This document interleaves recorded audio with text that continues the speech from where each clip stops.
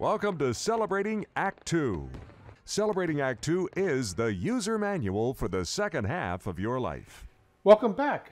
We're here today with John Mariani, the virtual gourmet, and my partner, John Coleman. Good to see you all. Thank you. Good to be on. And good to be seen, by the way, Art. Yes.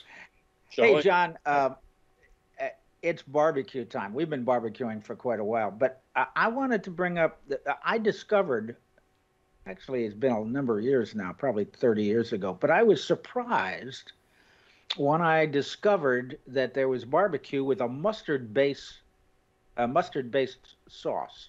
I had never heard of that before. All barbecue for me had been, basically ketchup-based with different flavors. And I was at a drag race, believe it or not, in Florida. Some folks invited me into their motorhome, and they had a barbecue with this mustard sauce, and I thought it was fabulous. So, tell me about how many different kinds of barbecue there really are. You've led a sheltered life. Apparently, I have.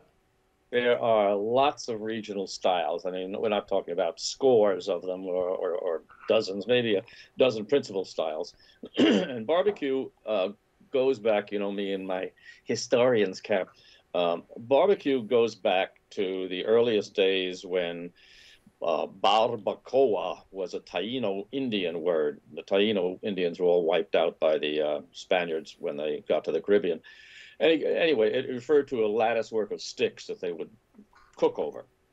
It is not true, as James Beard and others would say, that it's from the French barbe à queue, which barbe means the chin to the tail, queue. Nonsense.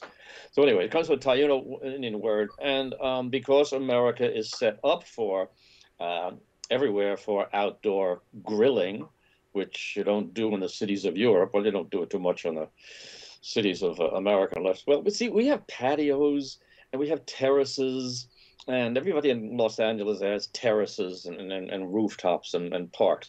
They don't really have that in the rest of the world, although grilling over hardwoods is well known just about in every nation of the entire world. The Chinese obviously barbecue, the Koreans barbecue, and so forth. But America, which created that word barbecue. We didn't invent the technique by any stretch of the imagination, but we did lend it our own regional variations.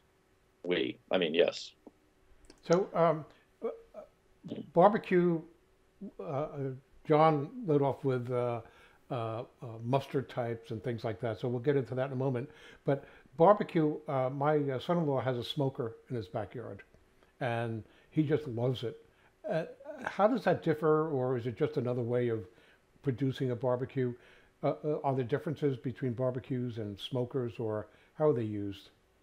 Well, first of all, the real definition of barbecue is something that is slow cooked, okay, over hardwoods or charcoal, but slow cooking. Barbecuing is not throwing a hamburger on the grill. It is not even throwing a piece of steak on the grill and saying, I'm barbecuing steak tonight, okay?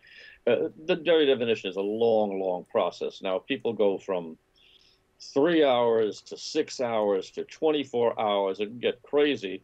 And the control of the smoke is absolutely essential, because if you just, I don't know about your son and what he uses, but if you just smoke the hell out of that thing, you're going to taste nothing but smoke and carbon. You're not going to taste the meat. So it is a process. As the co-author of Grilling for Dummies, at home, you really, unless you really know your smoker and you can really modulate it to keep it down to about 250 degrees, that's where the smoking really should take place. Obviously, you throw it on a fiery grill and the charcoal and everything, the briquettes just flame up. That's fine for a sear, but you got to take it way off the flames. You should never go near the flames if you're going to be doing barbecue, and that's how you smoke. So I once in Texas asked at Croit's Market, which is probably the most famous Central Texas barbecue place, and I spoke to the owner, was this old curmudgeonly guy. And I said, so I understand that you actually just removed across the street and you had to dismantle the old barbecue ovens, those historic ovens. He says, no, he says, we just got rid of them as we usually do. I said, what do you mean? Isn't that all of that great grit and grime is what gives it the flavor? And he says, no, he says, we got to replace those things all the time. They wear out. We got them going, 12 hours a day. After a few years, those things are unusable. So there's a myth gone right there. I said, okay, so what do you smoke your meats like, I don't know, 12, 14 hours? He says, no, 4 or 5 hours. So there are a lot of myths about the longer, the better, the smokier, the better. I've just got a good old Weber kettle grill, and when I want to smoke anything, first I sear it over the coals and remove it, push it to the side, put the cover on with the vent open, and smoke it for as long as I want to get it smoky, no more than a couple of hours usually. I've done it for more, but you don't have to.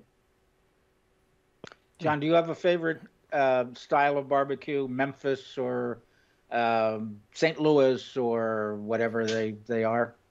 Well, yeah, we should get into that at this point. So in the South, largely barbecue is based on pork and pork ribs. Now, they also barbecue chickens, they barbecue beef, and a lot of other things. But when you're saying Southern barbecue, you're talking about ribs, either baby backs or long ribs or whatever. And depending upon the region, the overlap is considerable that there usually is ketchup or tomato in there, okay?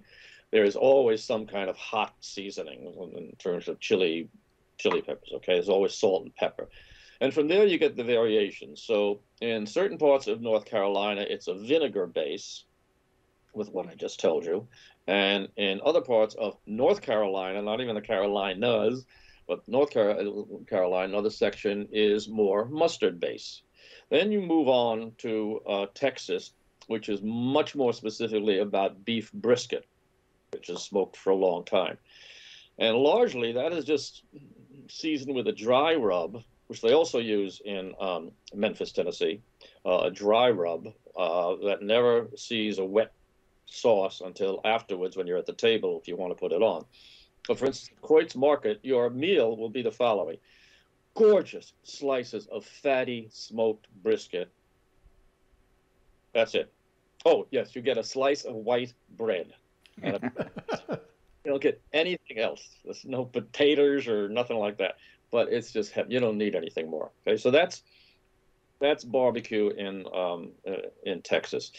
As I say, in Memphis, they tend to do a dry rub.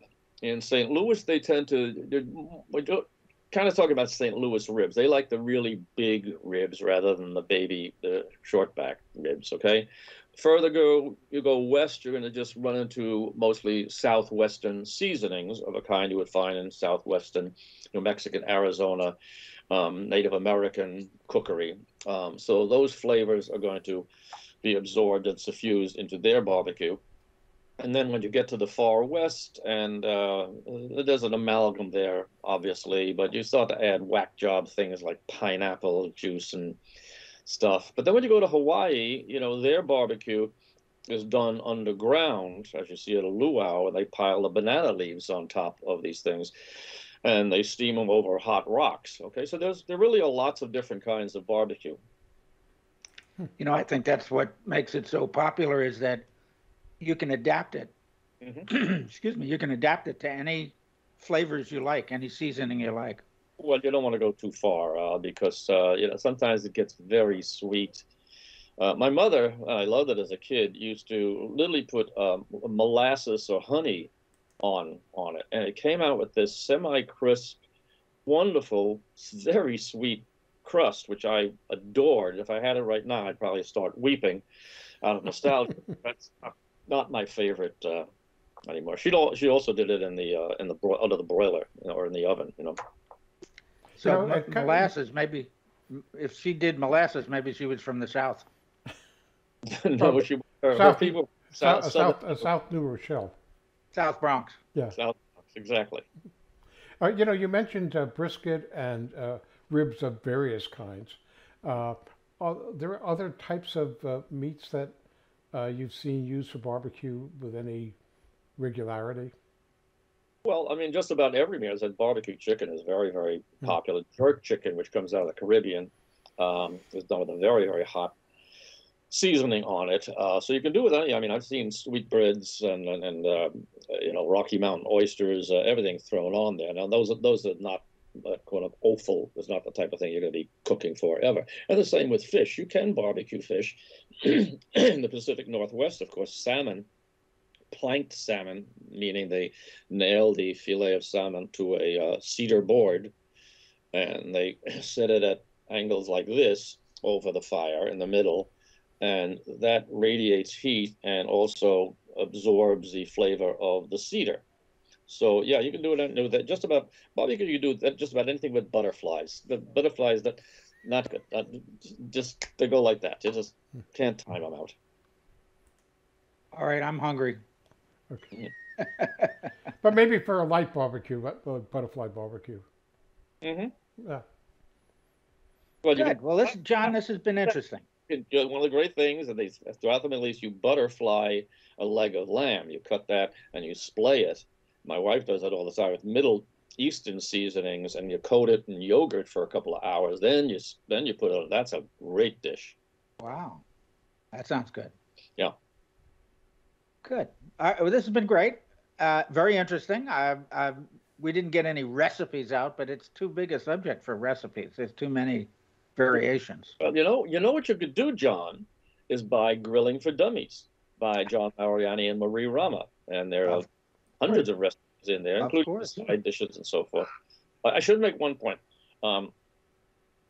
Barbecue, whether it's beef or lamb, should have a pink center. Okay, if you cook it and it's gray, it has gone too far, and it's going to lose the flavor of the meat. You'll still have the seasonings all around it, but you're going to lose the flavor of the meat. And there should be still the little rim of fat at the edge that does not completely dissipate. That's great barbecue.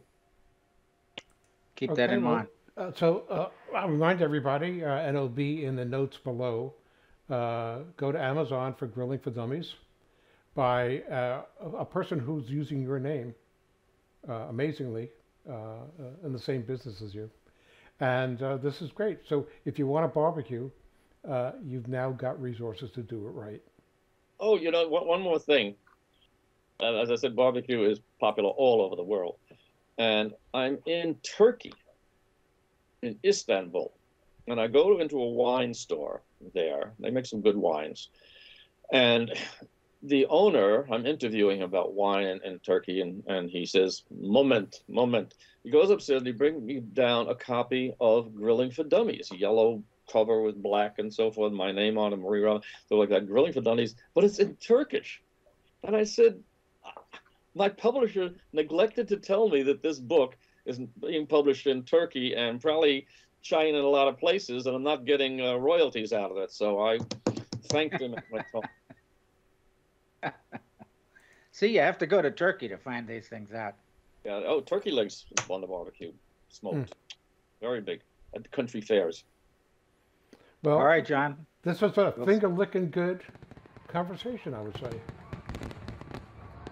For more on Celebrating Act Two, visit our webpage, follow us on Facebook, subscribe to us on YouTube, and tell your friends. Celebrating Act Two is the user manual for the second half of your life.